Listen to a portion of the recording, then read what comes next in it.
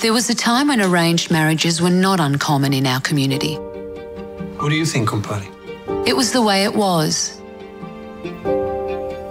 We even had a word for it. Combinare. Promesso. To arrange. Promesso. Roberto e Angela.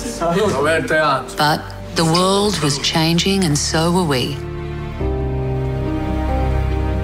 His father and my father have this stupid expectation that we're going to get married. You don't know my father, and he feels indebted to Robert's dad. Have the wedding in 4 weeks. What? He said it's a great honour for both our families. What could I say? Maybe we could be happy. I can't make you happy, Robert.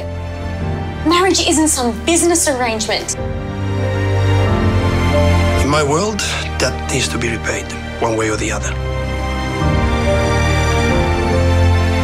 I don't know what to do, Tom. Why would he go near his secretary when he's got you waiting at home for him? And it wouldn't be the first time. Love is a wonderful thing.